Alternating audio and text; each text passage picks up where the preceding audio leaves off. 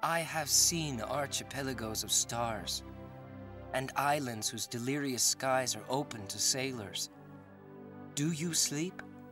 Are you exiled in those bottomless nights, million golden birds, O life force of the future? But truly, I have wept too much. The dawns are heartbreaking, every moon is atrocious, and every sun bitter. Sharp love has swollen me up with heady languors. Oh, let my keel split. Oh, let me sink to the bottom.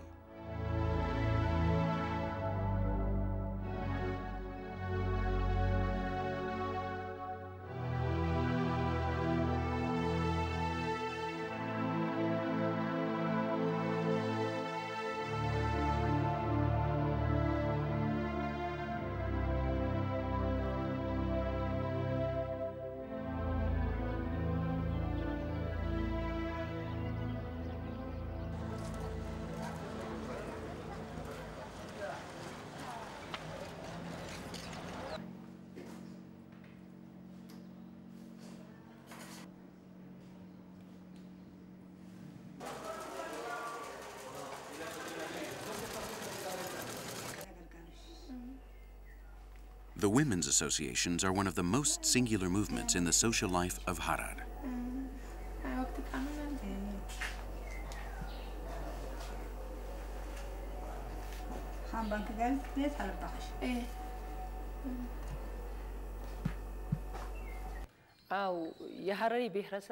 The Harari population has been associated with different organizations. Little girls are taught the Quran starting at a very early age.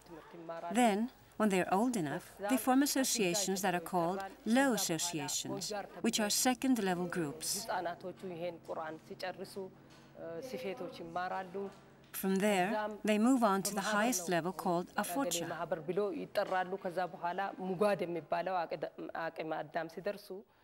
From this age on, they take care of themselves and are even responsible for their families.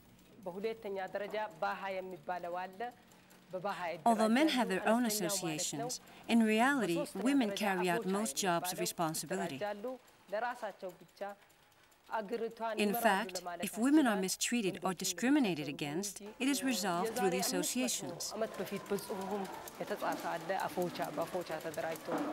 There is a book that was written 500 years ago which talks about how the women of Harar lived together. They were members of a group, and it can be said that this was the first women's association in the world. They have a president, secretary, and their own rules. According to the book, if one of them is mistreated or a member of the family dies, they all help each other.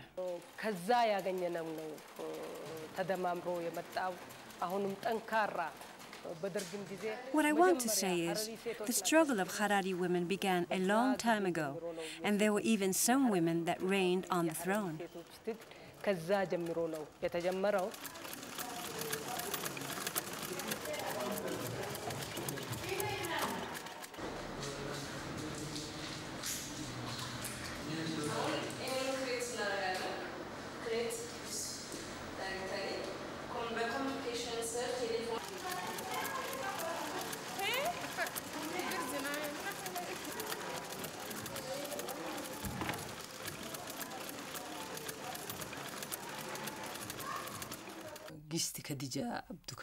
Most of the Harari population is Muslim. But here Islam is conceived as the Prophet really wanted, including equality between men and women. The book more or less talks about these things among many others. Well, explaining it briefly, it more or less talks about the things that the women here in Harar have been doing for a long time.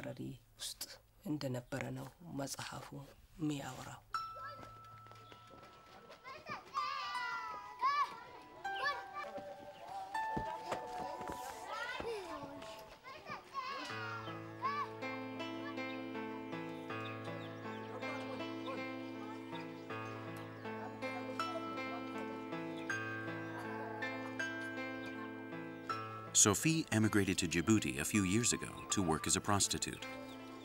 She fell in love with a French soldier and bore his child. Shortly after the birth of the baby, the soldier abandoned her and she had to return home. In order to survive, I established a small kiosk in my home, which is how I take care of my baby. I go to the market, I buy from the wholesalers, and then I resell the things here. I make a 5 to 10 cent profit. With this money, I can make a living for my child and myself.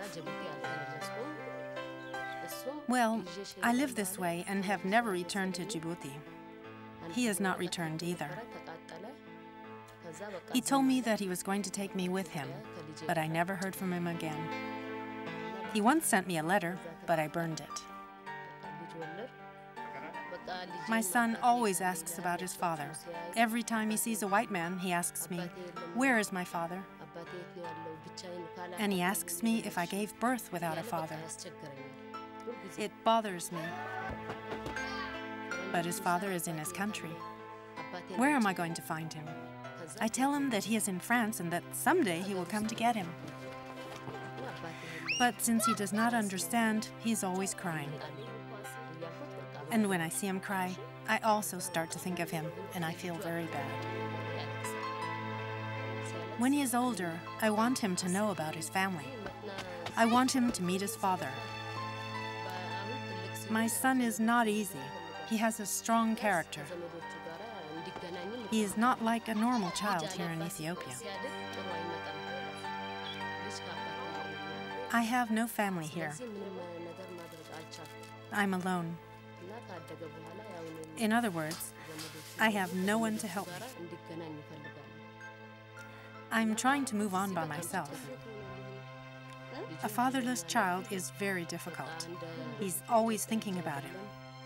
And when he sees an airplane, he says his father's up there.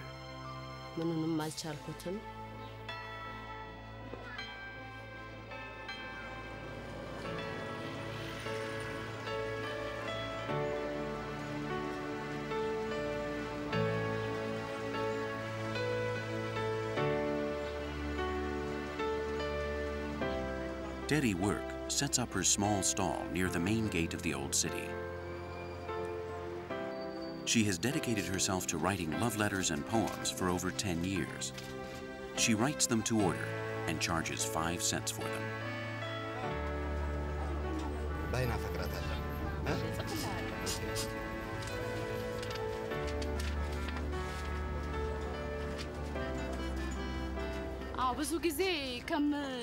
When I have time, I read a lot at home as well as here.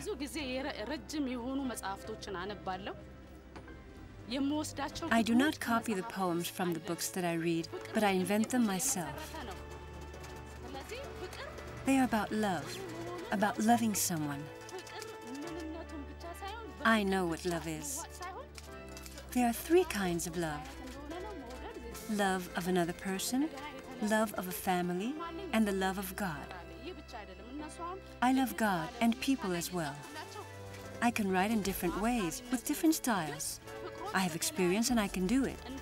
This is my gift, to write and to compose.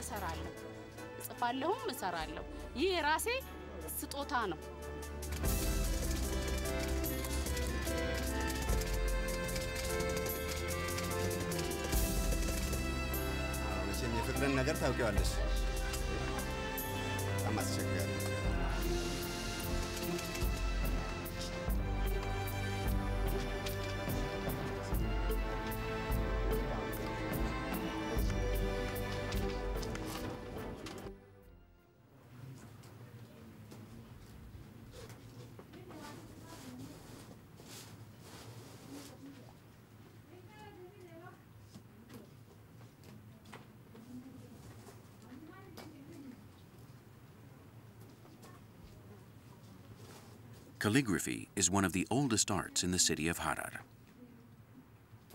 A dying activity that has been kept alive by half a dozen old calligraphers.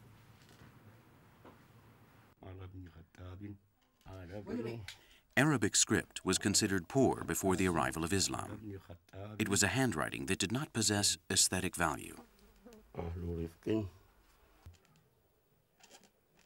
With the appearance of the Quran, Muslims made an effort to beautify the writing until reaching a grade of excellence. Their aim was not only evocative, but symbolic. Through beauty comes inspiration, and inspiration is the first step on the path towards God. Harar, as the fourth holy city of Islam, was one of the places that consecrated the study of calligraphy. Its calligraphers were put to use in philosophy, medicine, and poetry.